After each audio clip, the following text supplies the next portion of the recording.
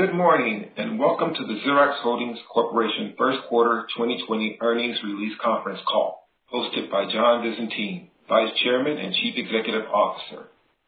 He is joined by Bill Osborne, Chief Financial Officer.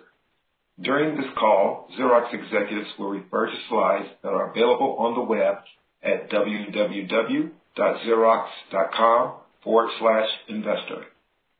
At the request of Xerox Holdings Corporation, today's conference call is being recorded. Other recording and or rebroadcasting of this call are prohibited without the express permission of Xerox. After the presentation, there will be a question and answer session. To ask your questions at that time, please press star 1 at any time during this call. You can withdraw your question by pressing the pound key. During this conference call, Xerox executives will make comments that contain forward-looking statements which by their nature address matters that are in the future and are uncertain. Actual future financial results may be materially different than those expressed herein.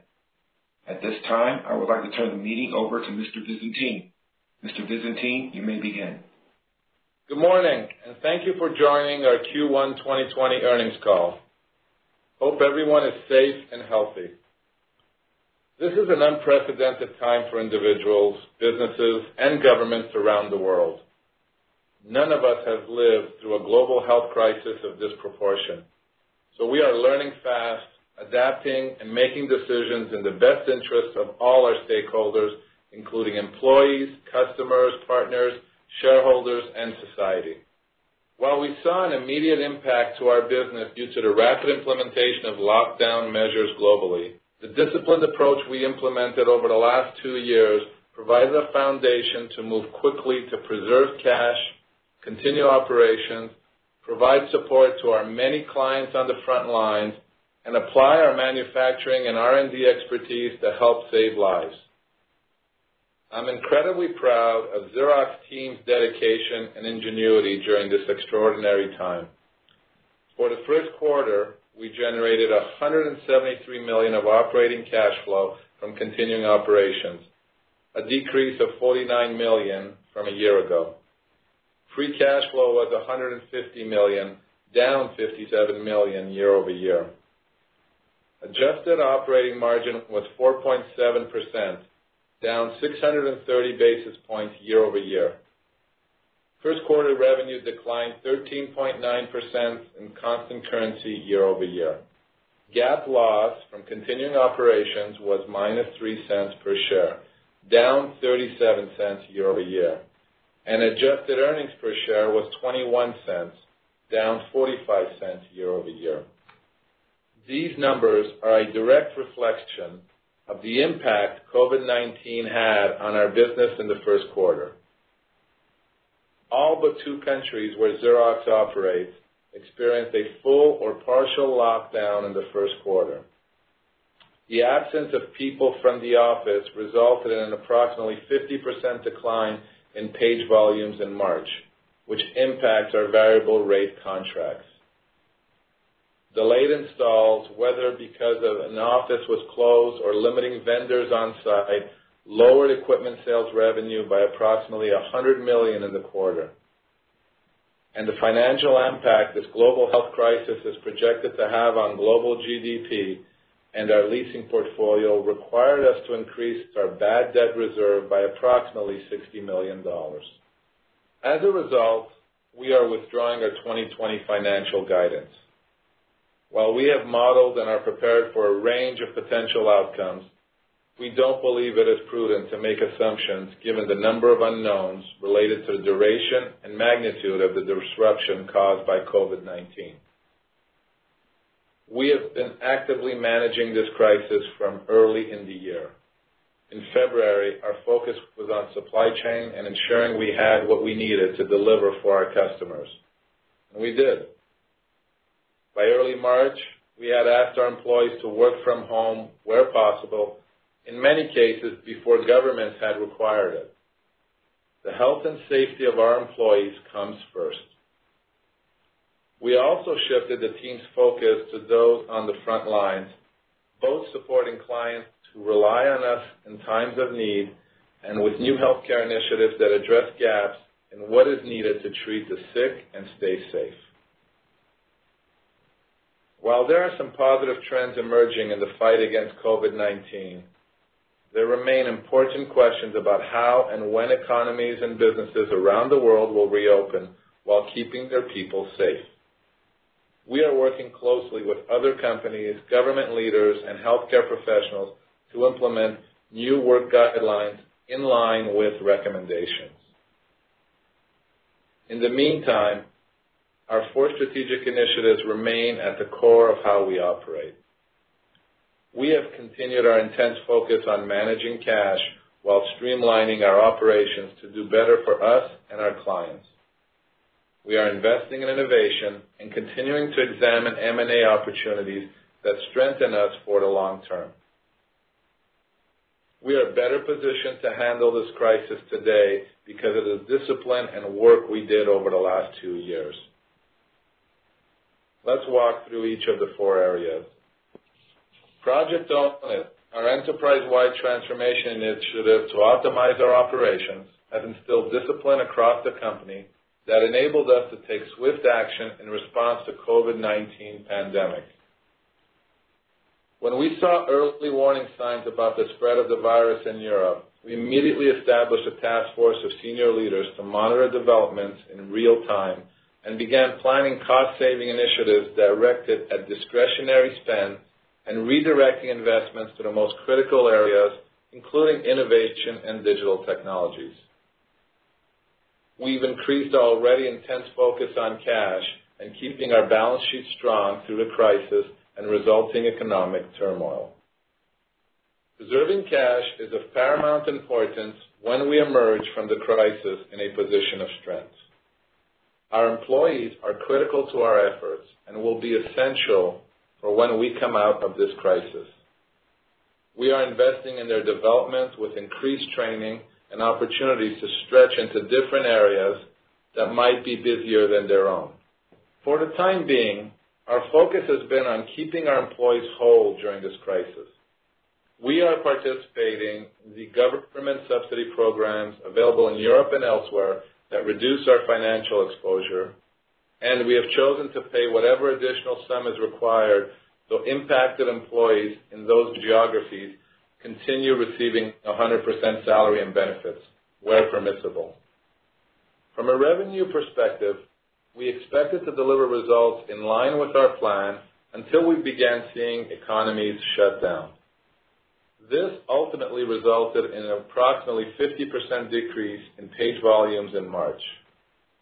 While long-term contractual relationships and managed print services ensure certain fixed minimum payments, the current situation continues to have a significant impact on variable contracts, delayed decision-making and installs, and bad debt, among other things. We assess the impact on our business under several recovery scenarios. With stay-at-home orders still in place, we expect the most significant impact in Q2, with a gradual recovery in Q3 and performance closer to our plan level in Q4. Our clients are primarily large enterprise and small and medium-sized businesses, both of which had to shutter offices and move to remote working environments in March. On the enterprise side, we saw a mixed situation with some clients, such as federal and state governments, as well as healthcare providers continuing to operate and in need of additional resources to address the pandemic. Governments and healthcare clients are investing in high-end production, such as the Baltoro inkjet press and the iGen 5. Placements of our new black and white light production device were also strong among public sector clients and those in education. Our ability to offer a total solution that combines equipment and software remains a key differentiator. We responded to emergency requests for equipment and support from clients. Teams from Xerox supported the USNS Mercy and the USNS Comfort before they deployed to Los Angeles and New York, respectively. We rushed printers to pop-up field hospitals in the Midwest and on the East Coast. Clients such as Cleveland Clinic started using our recently launched cloud-based on-demand print platform to help support their overflow volumes and business continuity plans. We quickly developed an app for Imperial College Healthcare NHS Trust, one of the largest national health system trusts in the UK, to help them track doctors and nurses to manage workloads during the crisis. Even with all that was happening in terms of both business and personal concerns, we saw employees across the globe, including in Italy, closing deals and winning back business from competitors. For instance, our Italian partner, Eticube, closed a deal over video conference with a top global fashion company where a competitor had been an incumbent for 20 years. What sold the client was the power of our AltaLinks and VersaLinks, Connect Key software, and apps. And this is just one of many examples.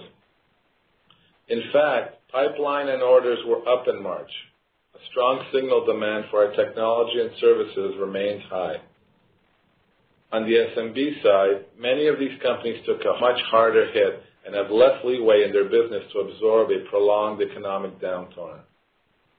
Many countries, including the U.S., have instituted financial plans to support smaller companies, and we are working closely with them to ensure they are aware of what safety nets are available and how to apply. With both SMB and enterprise clients, Xerox's leasing business are proving to be a key differentiator in winning and retaining business.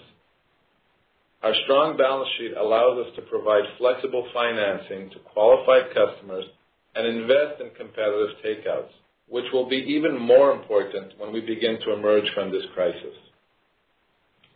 We've also invested in additional partner support, including making favorable changes to Xerox's rebate structure and providing increased training and marketing support on offerings that can help their clients navigate through this crisis.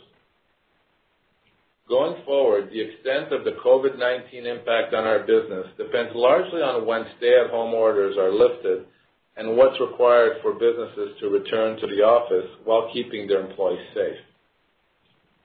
In the meantime, we continue to invest in key growth drivers in our business and broadening our clients' understanding about what Xerox can do to support them, both in a crisis and out. Among the areas we are investing is software as a service, our IT services portfolio with an emphasis on bundled technology packages for remote working and remote learning, and increased workflows through bots and other apps. This month, Xerox celebrated its 114th birthday, having survived many crises over that time, including the Great Depression. Interestingly, the company did well when others failed due to Xerox's ability to constantly innovate. We are still investing in our 5 innovation pillars and extending that work to new healthcare-related initiatives that allow us to help save lives during this crisis. While our labs may be physically closed, our R&D teams remain up and running, collaborating remotely, and continuing to make progress.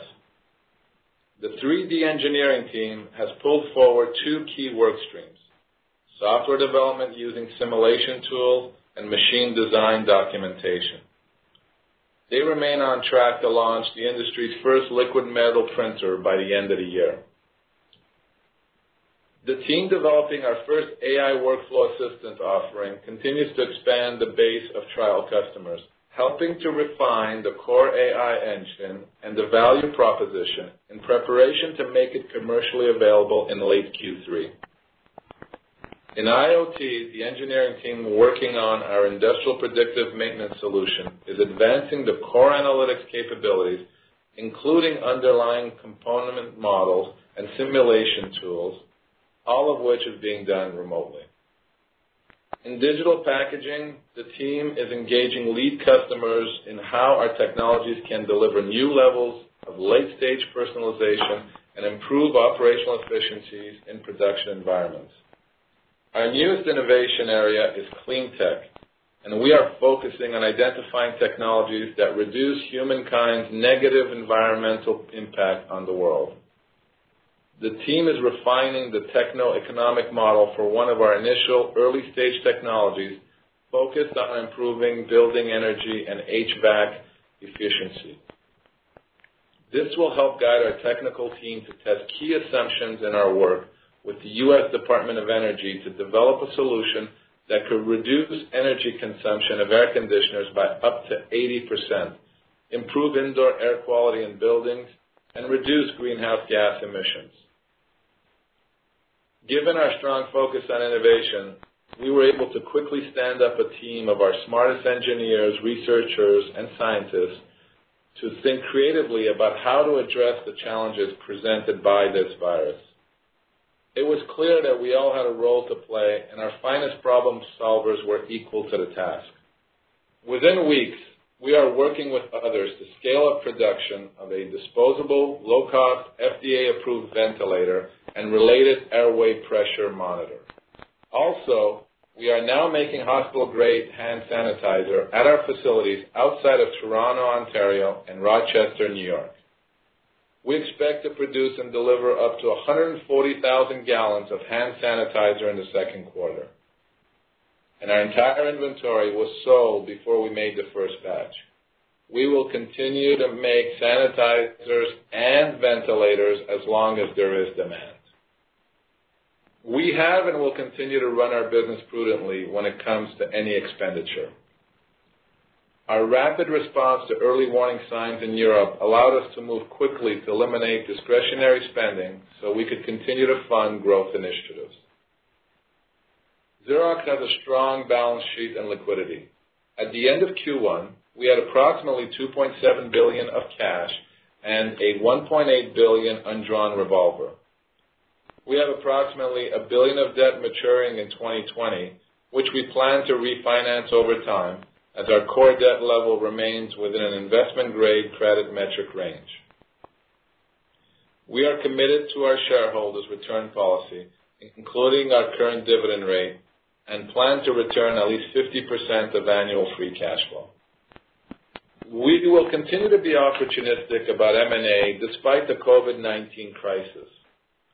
In Q1, we acquired 4 smaller companies, extending our strategy to grow in the SMB market in Canada and the UK. We are focused on implementing our 3-year plan around the 4 strategic initiatives. We are making smart investments across our portfolio from core to adjacent to new markets. We believe the economic environment will present unexpected opportunities, and we will evaluate them with our established M&A criteria.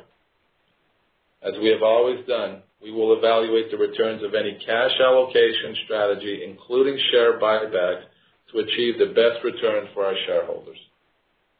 Now I'd like to hand it over to Bill to cover our financial results in detail. Thank you, John. Before I start the review of our financial results, I'll take a few minutes to discuss the financial impact of the COVID-19 pandemic on our first quarter results. Until the late February timeframe, we expected to deliver results in line with our plan. But as the global economic disruption caused by the pandemic worsened, like many other companies, our business slowed. The lockdown in businesses resulted in delays in equipment installs and purchase decisions. And the variable components of post-sale revenue, such as managed print services agreements, where revenue is based upon the number of page clicks, declined. The third month of any quarter is typically our strongest, when the largest proportion of equipment is sold and profit is recorded. Therefore, our first quarter was significantly impacted by the ramping of office closures in March, which limited our ability to deliver and install equipment. Further, as more businesses required employees to work from home, the use of Xerox equipment declined, impacting our post-sale revenue.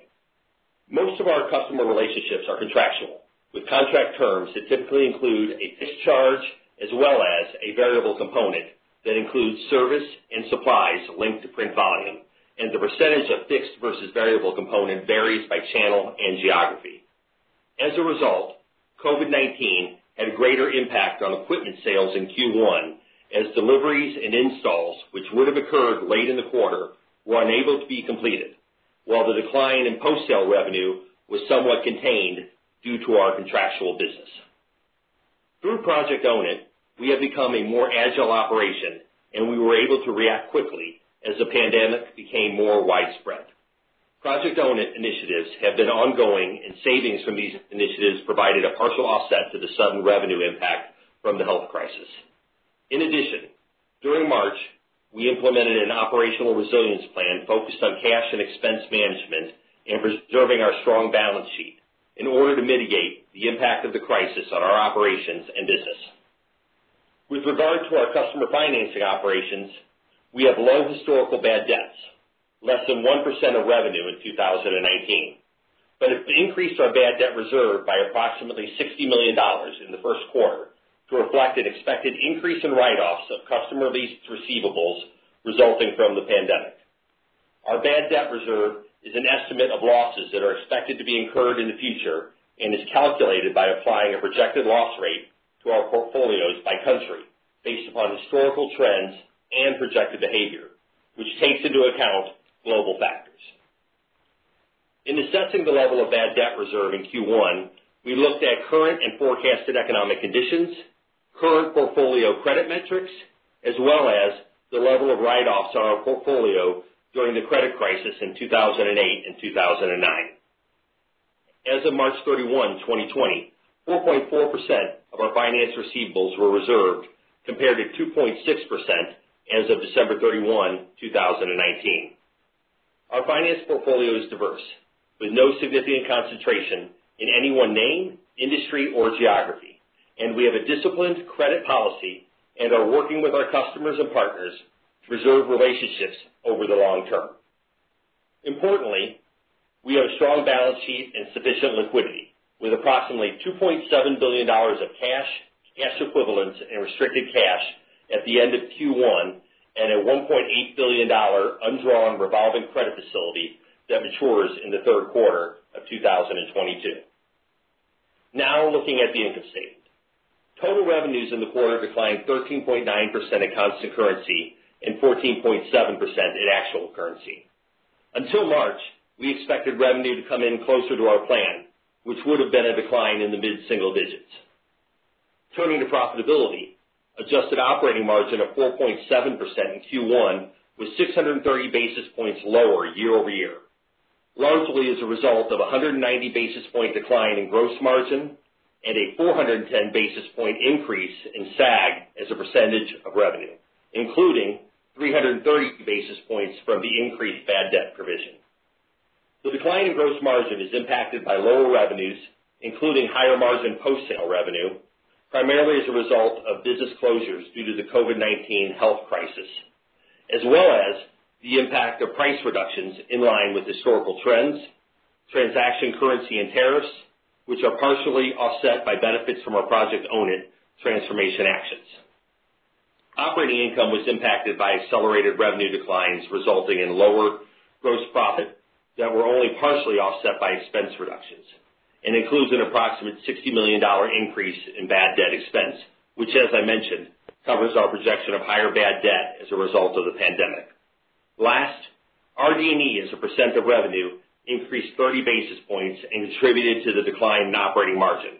However, RD&E expense declined by $8 million year over year, partially due to the timing of investments. Below operating profit, other expense net of $23 million was $16 million better than the prior year, primarily due to lower non-service retirement-related costs, lower non-financing interest expense, and higher interest income. The lower non-financing interest expense is a result of a lower average debt balance, and the higher interest income is due to a higher cash balance, which includes $2.3 billion of proceeds from the sale of our interests in Fuji Xerox and XIP to Fujifilm in November. Our adjusted tax rate in the quarter was 29.4% and compared to 26.3% in the prior year.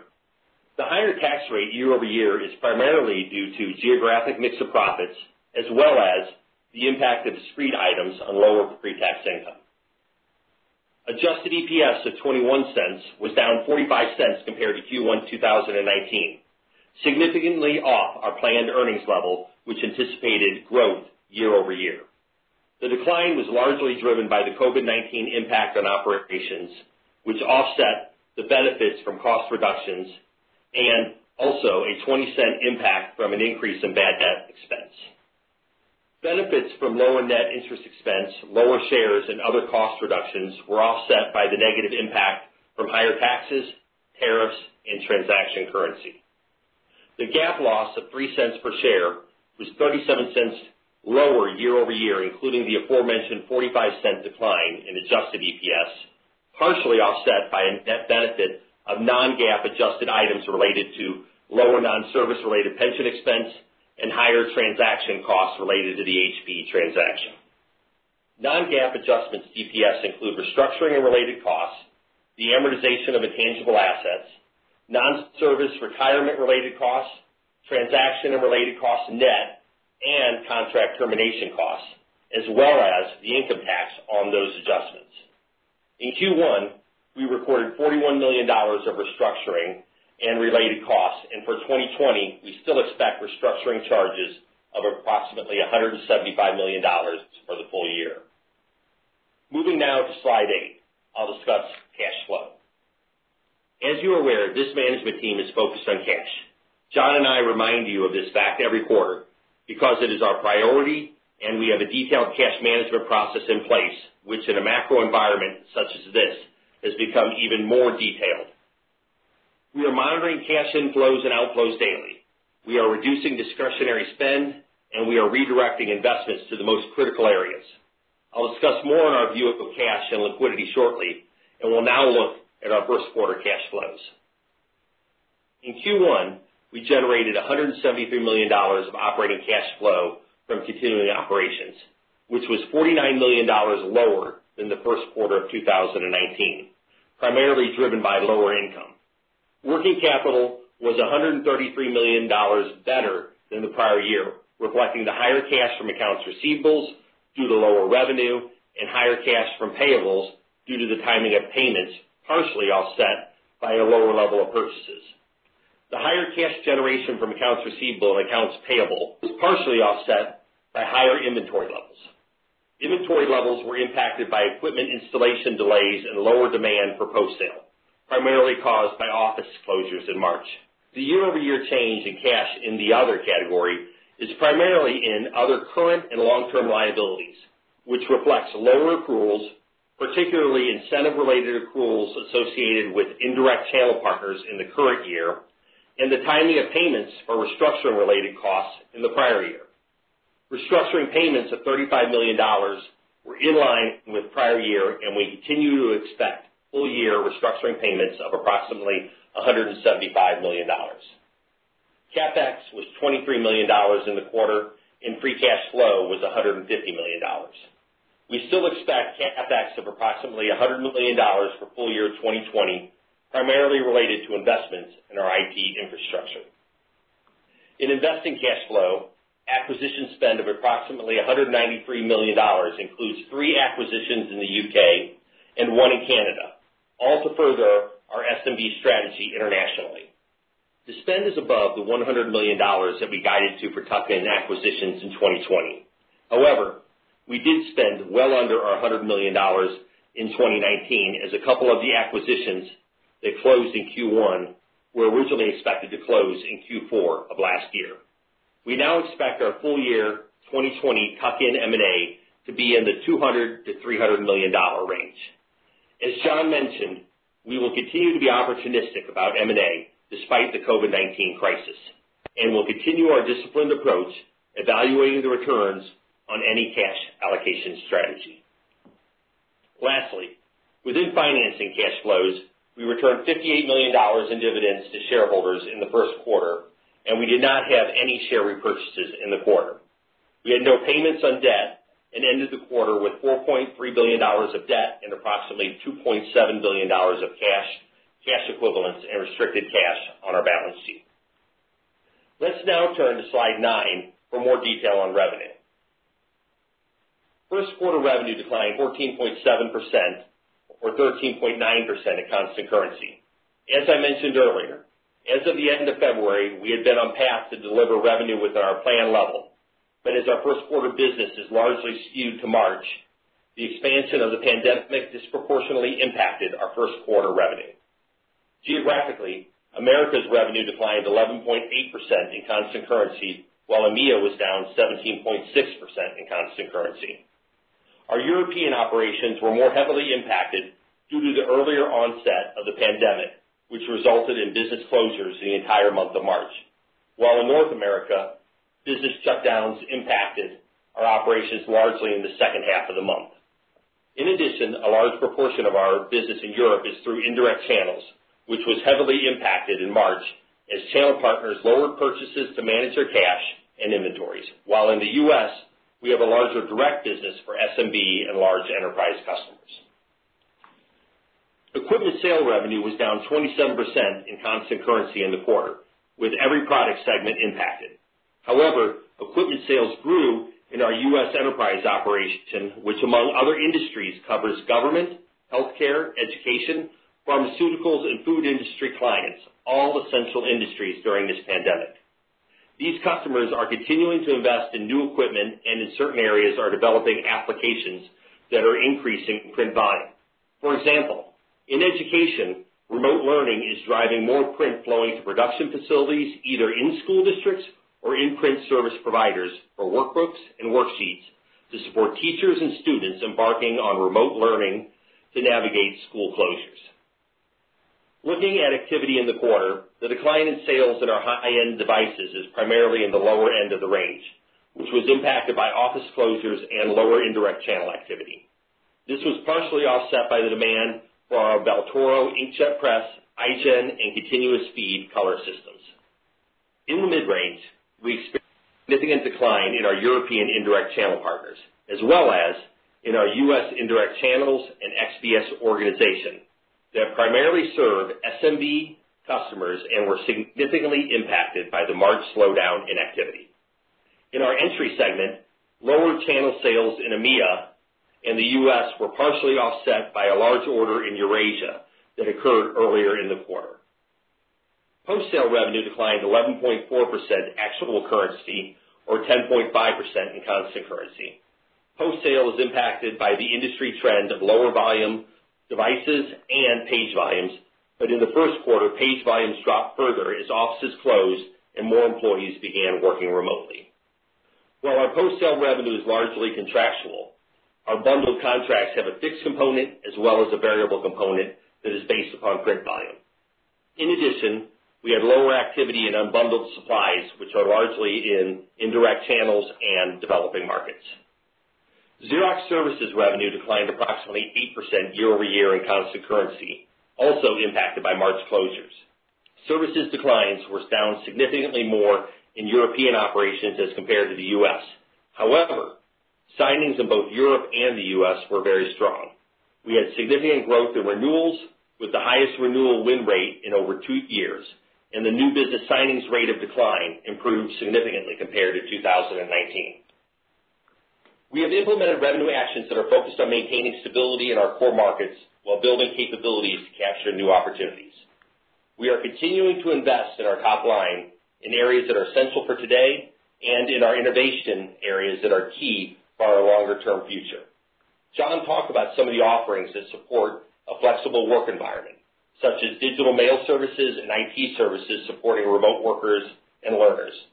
Our investments in top line, in addition to improved signings in Q1 and our mostly contractual business, gives us confidence in our revenue rebounding as businesses resume operations. Now turning to slide 10, I'll review our profit and earnings. Adjusted operating margin was 4.7% in the quarter, well below our target, due to the significant decline in revenue caused by the pandemic. As a result of the discipline we have developed through our Project Own It transformation program, we quickly implemented actions to reduce discretionary spend in response to the pandemic. These actions are in addition to our planned initiatives in our program to achieve at least $450 million of gross savings in 2020, which we are on track to deliver across 7 targeted functional cost areas with a goal of simplifying our operations. In 2019, we achieved $640 million of gross cost savings and, importantly, began the transformation to make our operations more agile, which will help us through the current crisis.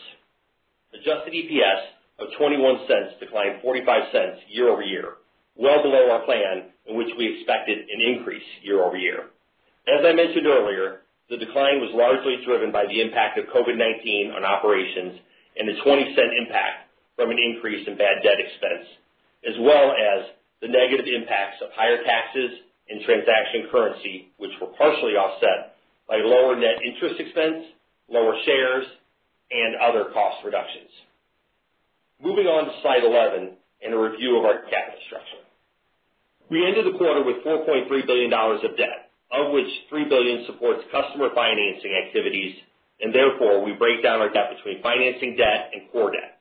Financing debt is allocated by applying a 7-to-1 leverage to our financing receivables and equipment on operating leases, which together comprise our total finance assets. Core debt was approximately $1.3 billion, and we ended the quarter with approximately $2.7 billion of cash equivalents, and restricted cash, which puts us in a net cash position of approximately $1.4 billion when netting cash against core debt. In 2020, we have approximately $1 billion in bonds maturing, which we plan to refinance over time through the debt capital markets or other alternatives such as securitization.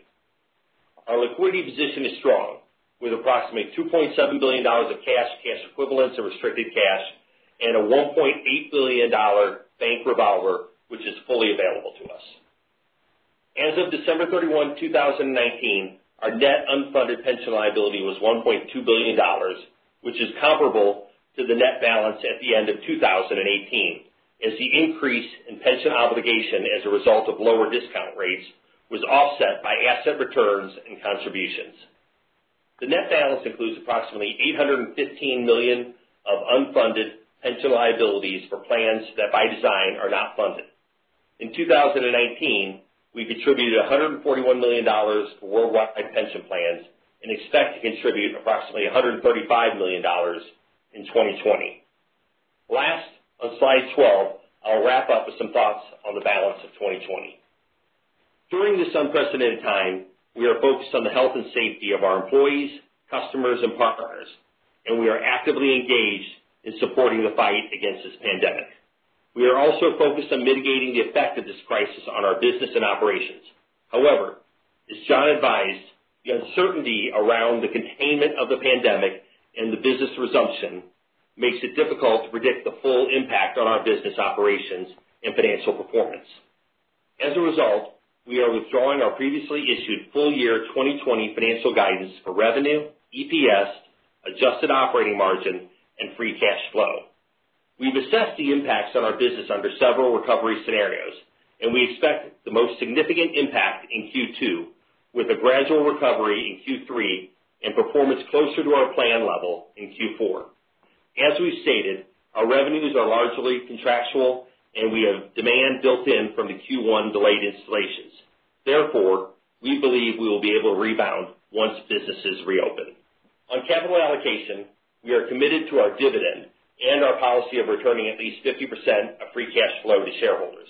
Our debt level is within our targeted leverage for an investment-grade credit metric, and we have a strong balance sheet and liquidity, which supports our dividend policy. We have a disciplined process for evaluating returns on cash allocation strategies, including share repurchase, to determine the best returns for our shareholders. I will now turn it back to John for some additional comments before going to Q&A. Thank you, Bill. Today, none of us has a crystal ball to predict what will happen next. However, it's our responsibility to think about the full range of outcomes and how to prepare ourselves, our businesses, and our people for any outcome. As part of that work, we are focused on how many will work from home and for how long, a question we need to answer for our employees and for our clients. It's important to remember working from home is not a new concept. Many companies have implemented flexible policies over the last 10 to 20 years, and many in recent years also asked employees to return to the offices to speed decision-making and foster collaboration. Now, I can tell you this. In all the conversations I'm having with the CEOs, government officials, and others, the prevailing question isn't whether to return to the office, it's when. That said, the next pressing issue businesses are dealing with is ensuring their employees can be productive and secure when they are working from home. How can we help manage their workflows? How do we protect our clients' distributed network of systems from hackers? In this environment, clients are increasingly looking to extend the digital enterprise to the home and back, so information flows quickly and securely to the right people at the right time. So while the current economic environment presents challenges in the short term, we are working closely with clients and partners alike to extend Xerox's secure ecosystem beyond the office to the home to ensure a seamless working experience no matter the location. Now let's open the line for questions. Thanks, John. Before we get to the Q&A with John and Bill, I will point out that we have in the appendix to our materials additional supplemental reconciliations and posted on our Xerox Investor Relations website a full set of earnings materials. Operator, please open the line for questions now. Thank you. As a reminder, to ask a question, you will need to press star 1 on your telephone. To withdraw your question, press the pound key. Our first question comes from Katie Huberty of Morgan Stanley. Your line is now open. Thank you. Good morning.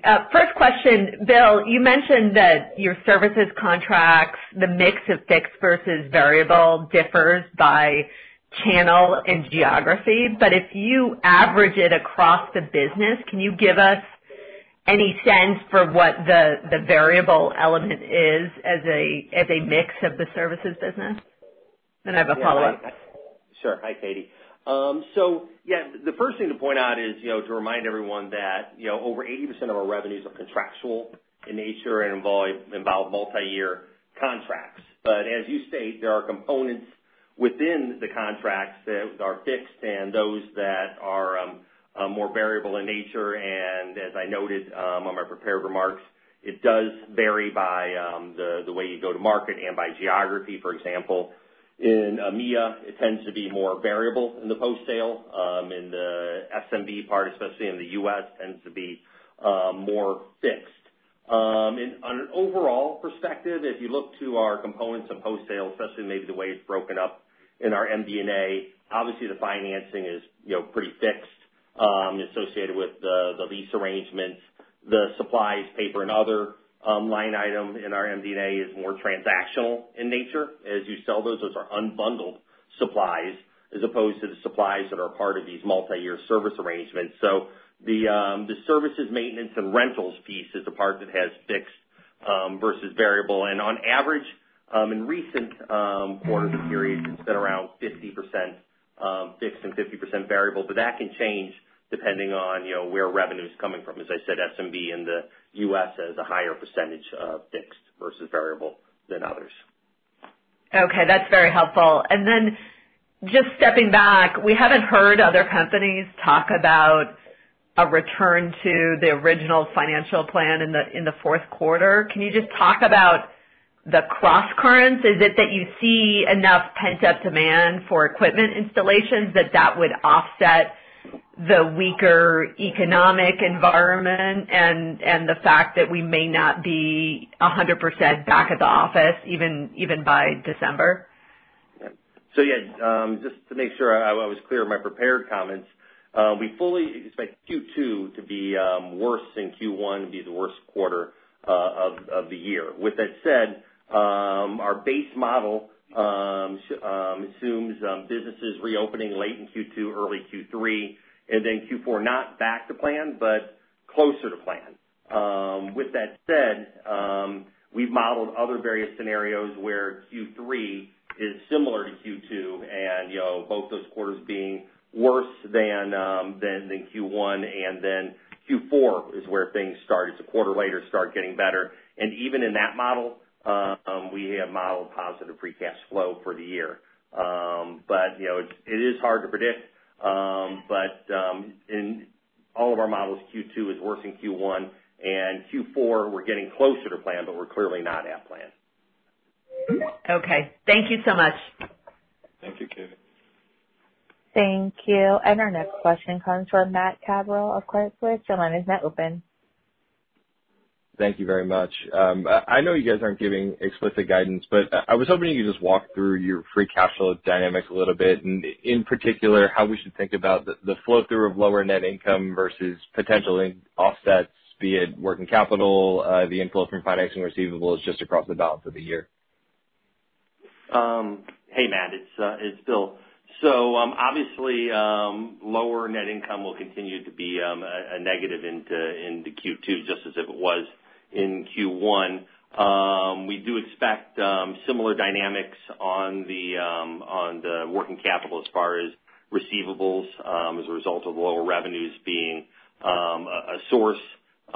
We hope to manage our inventories better. It was unexpected what happened at the end of Q1, which resulted in the higher level of inventories than expected, because we expected those inventories to be sold, which is, I noted in the prepared remarks, delayed about $100 million in ESR that we still expect to occur just later in the year when businesses reopen. And then we, as I noted in the prepared remarks, continue to manage payables as closely as possible with the purchases, what we're actually buying, and making sure there's nothing discretionary that doesn't need to be bought, and then managing the timing of those payables. So we expect that to be a source. Got it. And then thinking about the cost structure, it sounds like you're still on track for the $450 million gross target you guys laid out coming into this year. I'm wondering if you could just talk about puts and takes to potentially do a little bit more, and if there's any potential to bring forward what you had sort of laid out as the plan going into 2021 into this year. Yeah. So the $450 million in initiatives pretty much by the beginning of the year was mostly lined up. We knew what we were doing, the actions we were taking. If you noticed, the restructuring charges for the year, some of that lines up with those initiatives. We've held it still at $175 million. So we're very confident in achieving the $450 million in addition to the $640 we did last year. But then, as we noted on our prepared remarks, once we saw what was happening with the pandemic in the March timeframe, we took additional initiatives from a cost control perspective. Looked at things such as like all our contractors and said, what's really necessary versus not necessary? It's the first variable component you go to. You look to overtime hours, other various initiatives that we almost took a blank sheet with expenses and analyzed every one of them and said, in this environment, what is really necessary? With that said, one of the key things is that we wanted to make sure we continued investing in key areas, whether it was in our IT services initiatives or whether it's in the SMB market, as noted by our investments in multi-branded resellers, expanding our SMB strategy over to the UK and into Canada. Thank you. Thank you. And our next question comes from Jim Suva of Citigroup Investment. Your line's now open. Thank you very much.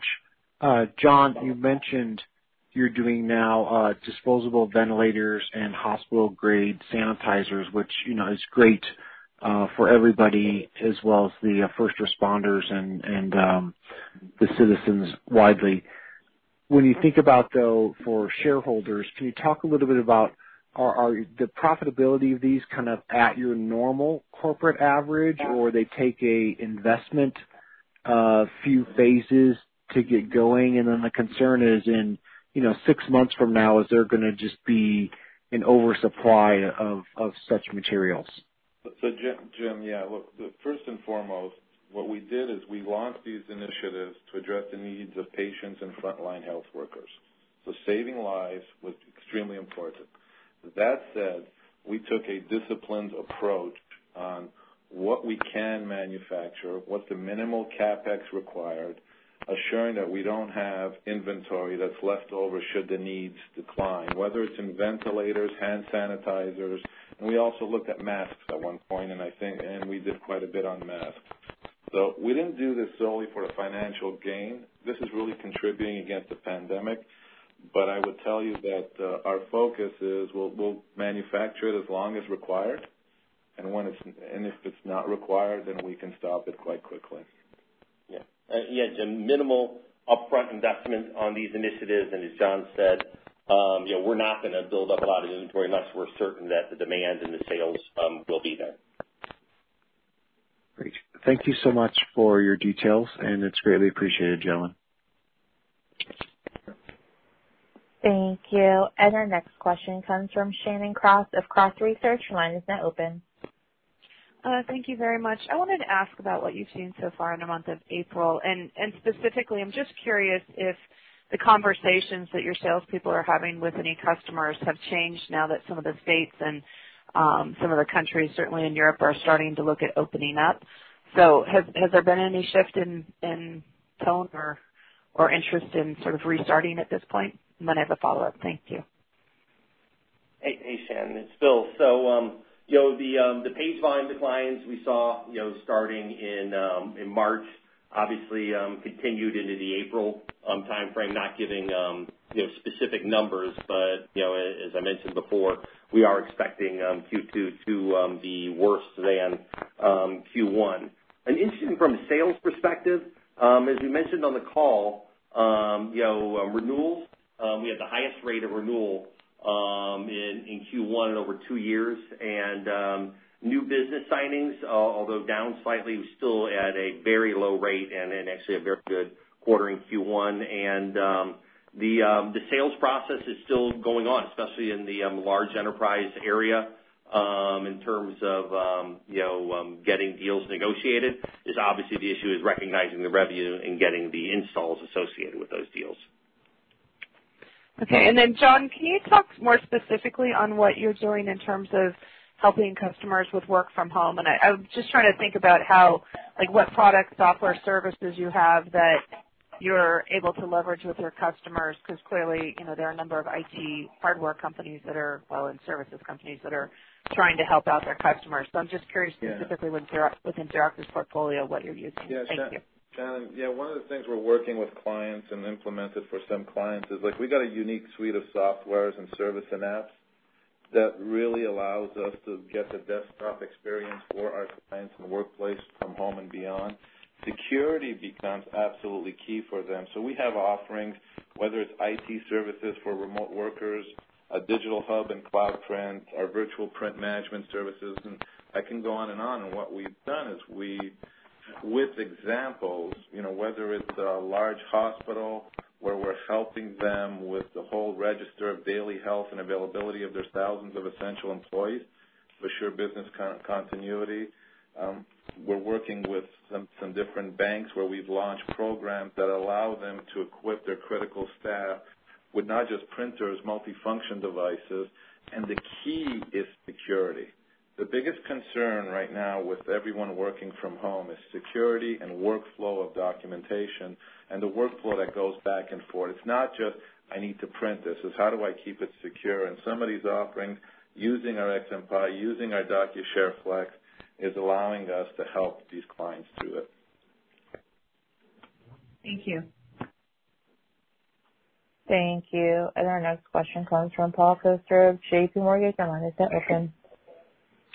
Hi, thanks. This is Paul Chung on for Coster. Thanks for taking my question. So if you could kind of expand on, as it looks like you plan to offer kind of a broader range of solutions, IT services to your customers, like a VAR and a distributor. Is this capability client device only, or do you intend to offer a range of on-prem and cloud-based enterprise infrastructure solutions? Thanks. I'm not sure I understood, but I can say the offerings that we just described that we're putting in place is we're looking to also offer it in a cloud-based solution and offering it for our clients and for our partners. Some we're implementing as we speak. Thank you. Thank you. And our next question comes from Ananda Baral of Leap Capital. Your line is now open. Hi, good morning, guys. Thanks for all the detail and hope that you guys are doing well. Appreciate the question. Is there anything from Bill from a sort of sensitivity perspective with regards to revenue and operating margin that you can provide to us, just as we think about 2Q going into Q3 and even into Q4 that we could use as a guide rail as we do our work, and then anything else in that regard, and then I have a follow-up or two. Thanks. Yeah, as I said in the prepared remarks, our Q1 operating margin, our gross margin was down due to the loss of both ESR, but also the higher margin post-sale Operating margin in Q1, though, in particular, was hit by the $60 million bad debt charge. Obviously, there will be true-ups in that as we update our estimates, but the initial impact, was likely to be the greatest charge would be in Q1. So you wouldn't expect that to repeat at the same magnitude in future quarters as you're truing that up based upon on new data. With that said, you have the post-sale having more of an impact starting in Q2 versus Q1, where it tailed off. In the March timeframe, you're having it for the full quarter, and post-sale tends to be higher margin versus ESR. So you'd expect to have an offsetting or a more negative impact in Q2 than in Q1 for that. So I would look at it that you don't have the repeat of the bad debt charge to quite the magnitude you had in Q1, but you also have a greater negative impact of post-sales being impacted for the full quarter versus what happened in Q1. That's really helpful. I appreciate that. And just to follow up on how to think about the cash flow model through the year, I may have missed it, but any comments on payables? And your bad debt expenses are going up that much, but I'm also wondering if you're expecting delays in payments from enterprise customers. John, sounds like you've been having a lot of conversations with key customers, so we'd love to get your thoughts around that when we think about timing of cash flow, payables. Receivables. They're payables. Receivables, yeah. As we move through the year. Yeah, exactly. Yeah, so, we put in a process, starting in March to work with our customers. And, as I mentioned, we have long-standing relationships with these customers. We want to work through this pandemic with them. Oftentimes, we're able to negotiate solutions with them, maybe extending the term of the contract, forgiveness of a payment for a month or two and just adding it on to the back end. It's really on a case-by-case basis, but we are clearly working with our customers. On the SMB side, we point out what's available from a government subsidy perspective and making sure that they're getting all that they can get from a subsidy perspective. But we are getting the requests. We're working through it with our customers, both large enterprise and SMB. Appreciate it, guys. I'll let it go there. I can get the rest on the follow-up, on the callback. Thanks. Okay. Thank you. And ladies and gentlemen, this does conclude our question and answer session. I would now like to turn the call over to John for any closing remarks. Okay. Thank you, team. Well, this isn't the year we planned for. This is the one we have. I'm really proud of this team. We moved quickly to help ensure that Xerox and its stakeholders will come out of this crisis in a position of strength. So thank you, and be safe and be well. Well, ladies and gentlemen, this concludes today's conference call. Thank you for participating. You may now disconnect.